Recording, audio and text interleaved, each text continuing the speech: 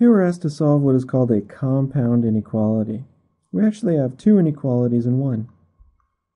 Here I notice we're going to have to apply the distributive property and multiply both the terms inside the parentheses here by 2. We have negative 8 is less than or equal to negative 6x plus 10, which is less than 34. The goal is to isolate the variable in the middle. I notice here we have a plus 10. So I'm going to choose to subtract 10 on all parts of the inequality. That gives us negative 18 is less than or equal to negative 6x, which is less than 24. At this point, I notice I'm going to have to divide by a negative number. And dividing by a negative number, we know, requires that we reverse the inequalities. So here, when I divide by negative 6, we have a less than or equal to after reversing becomes greater than or equal to.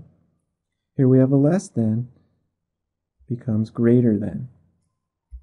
Continuing, we're left with 3 is greater than or equal to x, which is greater than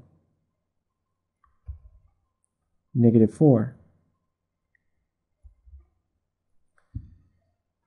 Now I can rewrite this equivalently. Negative 4 is less than x is less than or equal to 3.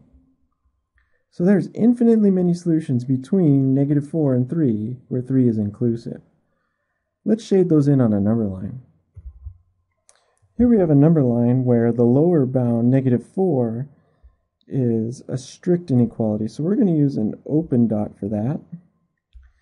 And the upper bound 3, we have an inclusive inequality. So we're going to use a closed dot for that. And shade all the numbers in between. These are all the real numbers that solve the original inequality. Now the interval notation equivalent would be parentheses from negative 4 to 3 bracket.